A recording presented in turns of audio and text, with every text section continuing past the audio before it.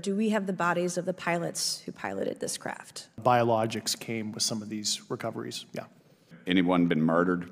These objects were staying completely stationary in Category 4 hurricane winds. I know the exact locations, and those locations were provided to the Inspector General. You have mentioned that there's interdimensional potential. It's tic-tac, like the candy, not TikTok like the Chinese Communist app. That's correct. Could a human survive those G-forces with known technology today? No. What we saw with 4 sets of eyes over a 5-minute period, still, there's nothing, we have nothing close to it. We were primarily seeing dark gray or black cubes inside of a clear sphere. And are not worthy of further study. I'd say that's the biggest understatement. Any personal knowledge of people who have been harmed or injured in efforts to cover up or conceal these extraterrestrial technology? Yes. Personally. Have anyone been murdered that you would that you know of or have heard of, I guess? I have to be careful asking that question. I directed people with that knowledge to the appropriate authorities. Intelligent extraterrestrials. Something I can't discuss in public setting. Okay, I can't ask when you think this occurred. If you believe we have crashed craft, stated earlier, do we have the bodies of the pilots who piloted this craft? As I've stated publicly already in my News Nation interview, biologics came with some of these recoveries, yeah. Were they, I guess, human or non-human biologics? Non-human, and that was the assessment of people with direct knowledge on the program I talked to that are currently still on the program. And was this documentary evidence, this video, photos, eyewitness? Like, how would that be determined? The specific documentation I would have to talk to you in a skiff about. Gotcha. Yeah. Okay, so, and you may or may not be able to answer my last question, and maybe we get into a skiff at the next hearing that we have, but who in the government, either what agency, sub-agency, what contractors, who should be called into the next hearing about UAPs, either in a public setting or even in a private setting? And you probably can't name names, but what agencies or organizations, contractors, et cetera, do we need to call in to get these questions answered, whether it's about funding, what programs are happening, and what's out there? I can give you a specific cooperative and hostile witness list of specific individuals that were in those. And how soon can we get that list? I'm happy to provide that to you after the hearing. Super, thank you. How do you know that these were not our aircraft? Some of the behaviors that we saw in a working area, we would see these objects being at 0.0 Mach, that's 0 airspeed, over certain pieces of the ground. So what that means, just like a river, if you throw a bobber in, it's going to float downstream. These objects were staying completely stationary in Category 4 hurricane winds. These same objects would then accelerate to supersonic speeds, 1.1, 1.2 Mach, and they would do so in very erratic and quick behaviors that I don't have an explanation for. Mr. Grusch, finally, do you believe that our government is in possession of UAPs? Absolutely, based on interviewing over 40 witnesses over 4 years. And where? I know the exact locations, and those locations were provided to the Inspector General, and some of which to the intelligence committees. I actually had the people with the firsthand knowledge provide a protected disclosure to the Inspector General. Statement that has been made that was intriguing to me because, and it's intriguing because my view has been that we are billions of light years away from any other system. And the concept that an alien species that's technologically advanced enough to travel billions of light years gets here and somehow is incompetent enough to not survive Earth or crashes is something that I find a little bit far-fetched. And with that being said, you have mentioned that there's interdimensional potential. Could you expound on that? Yeah, to answer your first question, and I'm here as a fact witness and expert, but I will give you a theoretical framework, at least to work off, to kind of espouse crashes, regardless of your level of sentience, right? Planes crash, cars crash, and number of sorties, however high, a small percentage are going to end in mission failure, if you will, as we say in the Air Force. And then in terms of multidimensionality, that kind of thing, the framework that I'm familiar with, for example, is something called the holographic principle. It derives itself from general relativity and quantum mechanics, and that is If you want to imagine a 3D object such as yourself casting a shadow onto a 2D surface, that's the holographic principle. So you can be projected, quasi-projected from higher dimensional space to lower dimensional. It's a scientific trope that you can actually cross, literally, as far as I understand, but there's probably guys with PhDs that we could probably argue about that. Mr. Fravor, I noticed that in the Tic Tac video, it's Tic Tac like the candy, not TikTok like the Chinese Communist app. That's correct. Yes, sir. I just want to make that, because my daughter corrected me on that and called me a boomer and said, hey, boomer. And I said, no, baby, it's Tic Tac like the candy. You're going to have to just look it up. Your complaint to the Intelligence Community Inspector General, you claim that you believe information is being hidden.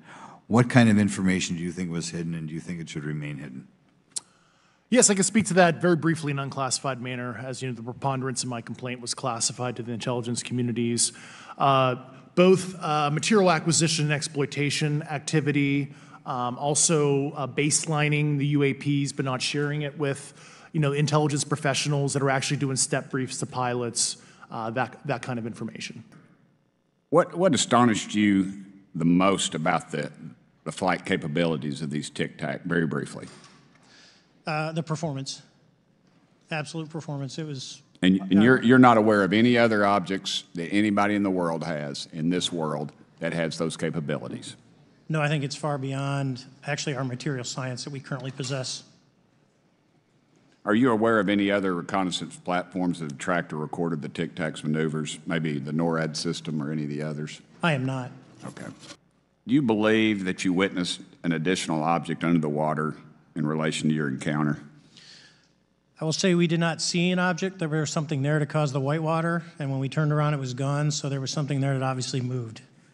Okay, it was not the same object, though, that you were looking at, correct? No, we actually joked that the Tic Tac was communicating with something when we came back, and because the whitewater disappeared. Did you experience any of that jamming or interrupting your radar or weapons system? My crew that launched after we landed experienced significant jamming to the APG-73 radar, which was what we had on board, which is a mechanically scanned, very high-end system prior to the APG-79. And yes, it did pretty much everything you could do, range, velocity, aspect, and then it spit the lock, and the targeting pod is passive. That's what we were able to get the video on. I'm about to run out of time, but are you aware of any of our enemies that have that capability? No. Okay, I would also like to note for the record that, like George Knapp, breaking Area 51, he's the reason I knew about that, and the reason I know about the Tic Tacs is Leslie Keene from New York Times article, and I would encourage everybody to read that. Are there common characteristics to the UAPs that have been cited by different pilots, and can you describe what the convergence of descriptions is? Certainly. We were primarily seeing dark gray or black cubes inside of a clear sphere. I'm sorry, dark gray or black cubes? Yes, inside of a clear sphere, where the apex or tips of the cube were touching the inside of that sphere.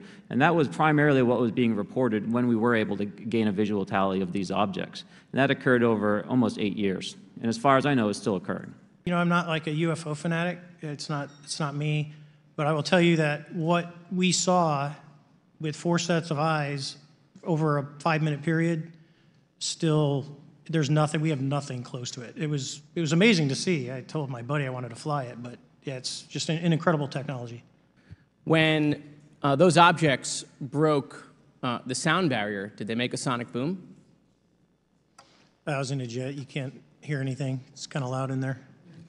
Yeah, you're not able to actually personally tell within the vehicle. I will say the objects that we were seeing, they were spherical, and they were observed up to Mach 2, which is a very non-aerodynamic shape. What about G-forces? Let's talk about G-forces of those vehicles. Could a human survive those G-forces with known technology today? No. No, not for the acceleration rates that we observed. Okay. What about what they look like? How close did you get? Did you see a seam or a rivet or a section? And what I mean is, obviously, the jets you're flying have all those things. Did these objects have those? Do you want to go, Ryan? I didn't have the detail to be able to tell that. So we got within a half mile of Tic Tac, which people say that's pretty far, but in airplanes, that's actually relatively close. No, it was perfectly white, smooth, no windows, although when we did take the original FLIR video that is out there, when you put it on a big screen, it actually had 2 little objects that came out of the bottom of it. But other than that, no windows, no seams, no nothing. Several months ago, my office received a protected disclosure from Eglin Air Force Base indicating that there was a UAP incident that required my attention. I sought a briefing regarding that episode and brought with me Congressman Burchett and Congresswoman Luna. We asked to see any of the evidence that had been taken by flight crew in this endeavor and to observe any radar signature as well as to meet with the flight crew. We were not afforded access to all of the flight crew. And initially, we were not afforded access to images and to radar. Thereafter, we had a bit of a discussion about how authorities flow in the United States of America, and we did see the image. And we did meet with one member of the flight crew who took the image. The image was of something that I am not able to attach to any human capability, either from the United States or from any of our adversaries. And I'm somewhat informed on the matter, having served on the Armed Services Committee for 7 years, having served on the committee that oversees DARPA and advanced technologies for several years. When we spoke with the flight crew, and when he showed us the photo that he'd taken, I asked why the video wasn't engaged, why we didn't have a FLIR system that worked. Here's what he said. They were out on a test mission that day over the Gulf of Mexico. And when you're on a test mission, you're supposed to have clear airspace. Not supposed to be anything that shows up. And they saw a sequence of 4 craft in a clear diamond formation for which there is a radar sequence that I alone have observed in the United States Congress. One of the pilots goes to check out that diamond formation and sees a large floating, what I can only describe as an orb. Again, like I said, not of any human capability that I'm aware of. And when he approached, he said that his radar went down, he said that his FLIR system malfunctioned, and that he had to manually take this image from one of the lenses, and it was not automated in collection, as you would typically see in a test mission. So I guess I'll start with Commander Fravor. How should we think about the fact that this craft that was approached by our pilot had the capability of disarming a number of the sensor and collection systems on that craft? Well, I think this goes to that national security side, and you can go back through history of things showing up at certain areas and disabling our capabilities, which is disheartening. And for us, I mean, like I said, it completely disabled the radar on the aircraft when it tried to do it, and the only way we could see it is passively, which is how he got that image. So I think that's a concern on what are these doing, not only how do they operate, but their capabilities inside to do things like this. And how should we think about 4 craft moving in a very clear formation, equidistant from one another, in a diamond? In all of the phenomenon, perhaps, Mr. Grave, that you've analyzed, have we ever seen multiple craft in a single formation? I have one particular case, and that was during the gimbal incident. The recording on the AT FLIR system shows a single object that rotates. You hear the pilots refer to a fleet of objects that is not visible on the FLIR system, and that was something that I witnessed during the debrief as part of the radar data on the situational awareness page. I would like to add, however, Congressman, there's a small bit of anger, I would say, I would feel that those pilots are still facing that difficulty in reporting this topic, and they don't have the tools to be able to mitigate this issue. It just goes to show how serious this is and why this is such an important issue for our pilots and for our nation. It was stated explicitly to me by these test pilots that if you have a UAP experience, the best thing you can do for your career is forget it and not tell anyone. Because any type of reporting, either above the surface or below the surface, does have a perceived consequence to these people, and that is a culture we must change if we want to get to the truth. Based off of your own experience or the data that you've been privy to, is there any indication that these UAPs could be essentially collecting reconnaissance information? Mr. Graves? Yes. Mr. Grusch? Fair assessment, yeah. Mr. Fravor? Very possible. Again, in the national security vein, is it possible that these UAPs would be probing our capabilities? Yes or no, Mr. Graves? Yes. Grusch? Yes. Fravor? Definitely. Is it possible that these UAPs are testing for vulnerabilities in our current systems? Yes. Yes. Possible. Do you feel, based off of your experience and the information that you've been privy to, that these UAPs provide an existential threat to the national security of the United States? Mr. Graves? Potentially. Yes, sir, potentially. Same answer, potentially. Yeah, I'd say Fravor. definitely, potentially. Mr. Graves and Fravor, in the event that your encounters had become hostile, would you have had the capability to defend yourself, your crew, your aircraft? Absolutely not. Sir? No. Is, based off of the information that you've been privy to, is there any indication that these UAPs are interested in our nuclear technology and capabilities? Yes. By external observation, sure, that could be a fair assessment, yeah. Yes. Is there any indication that the Department of Energy is involved in UAP data collection and housing? I don't have an answer. I can't confirm or deny that in a public setting. And could you do it in a secure setting? Yes. Mr. Fravor? No, I don't know. In the last couple of years, have you had incidences that have caused you to be in fear for your life for addressing these issues? Yes, personally. Okay. Yeah. I just want everyone to note that he's coming forward in fear of his life. To put in perspective, if they were really not scared about this information coming out, why would someone be intimidated like that? To your knowledge, are NHIs working with adversarial foreign governments in either technology exchange programs or back engineering programs? I don't have data on that. I'm not sure. Can you please explain to me in detail the event that occurred at Vandenberg Air Force Base? Certainly. In the 2003 timeframe, a large group of Boeing contractors were operating near one of the launch facilities at Vandenberg Air Force Base when they observed a very large 100-yard sided red square approach the base from the ocean and hover at low altitude over one of the launch facilities. This object remained for about 45 seconds or so before darting off over the mountains. There was a similar event within 24 hours later in the evening. This was a morning event, I believe 8:45 in the morning.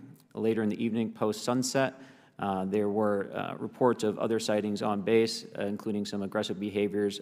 These objects were approaching some of the security guards at rapid speeds before darting off. And this is information that was received through one of the witnesses that have approached me at Americans for Safe Aerospace. Was this documented in any official form, whether it was a police blotter? Yes, they had official documentation and records from the event that the witness held over the years. And I'm not going to ask you to do it right now for time reasons, but you'd be able to sketch what was witnessed, correct? And have you seen that before on any other equipment and/or during your flight time? I have not seen what they've described. This object was estimated to be almost the size of a football field, and I have not seen anything personally that large. Okay, and then another question on follow-up referencing the gimbal video Go Fast incident.